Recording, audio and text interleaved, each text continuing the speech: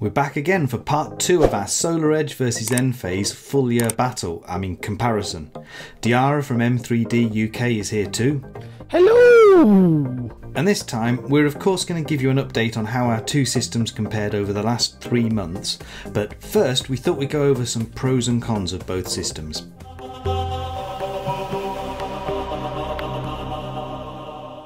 As a reminder, I have a SolarEdge string inverter with power optimizers bolted to each panel. And I have individual Enphase micro-inverters attached to each solar panel with no string inverter.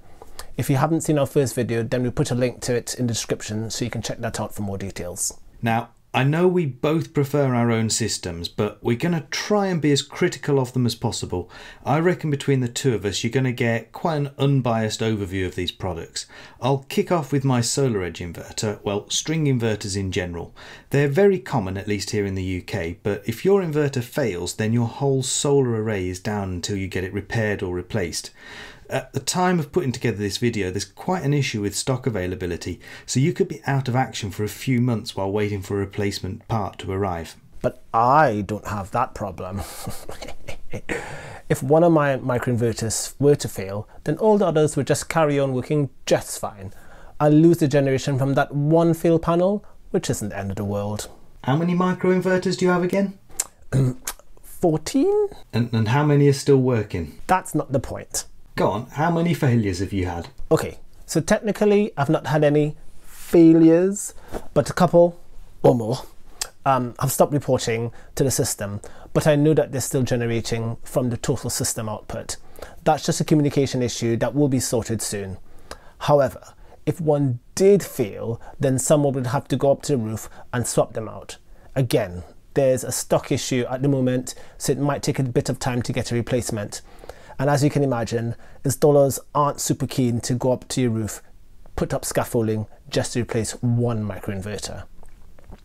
But at least I can say for certain that even if one or two inverters did fail, all the other panels keep on generating.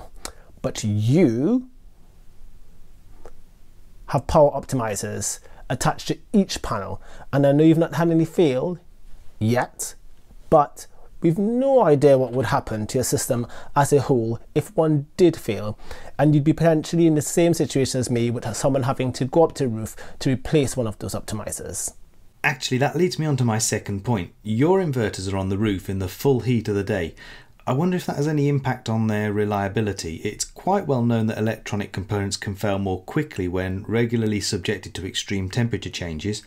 My inverter's in the garage. I've even rigged up a fan over the heatsink which kicks in when the inverter reports it's getting a bit warm. I know that the fan works to keep it cool because I've kept an eye on the temperature curves with and without the fan, but I don't know if it'll help extend the life of the inverter or improve the inverter's throughput, but for the small cost of these fans I think it's worth doing just in case. You can't do that with microinverters. Ah yes.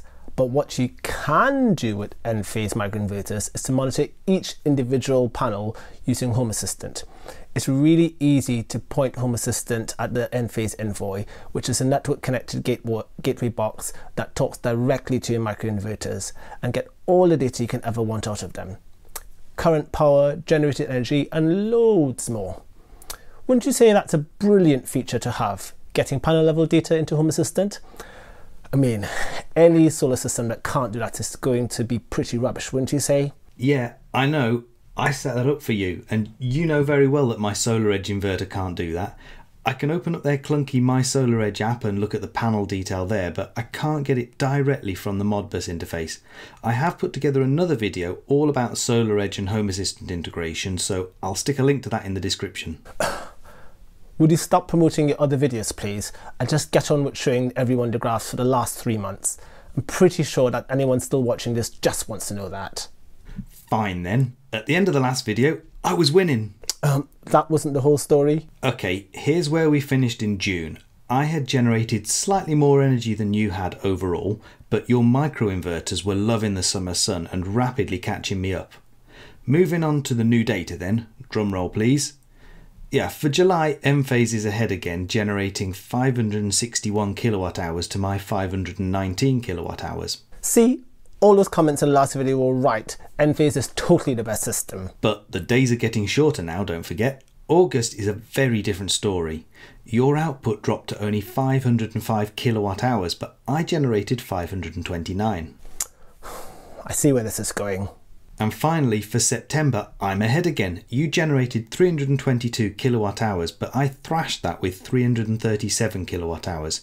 So after 9 months, that leaves me slightly ahead again, generating 3,617 kilowatt hours total since January, to Diarra's 3,440 kilowatt hours, despite his brief summer peak. There's still not a lot of difference in the total generation of two different solutions, and I'm standing by what I said in the last video, which is choosing between these two systems comes down to personal preference, and just as importantly, where you place the systems can significantly affect your production. Hopefully, our comparison of the advantages and disadvantages of each of these systems will help you make that decision. Anyway, there's still 3 months to go, so hopefully you'll join us back here in January, where we'll see the final results for the whole year. Yep, we'll be keeping a close eye on our monthly generation and put together a final video for you in the new year, where I'll be crowned the overall winner.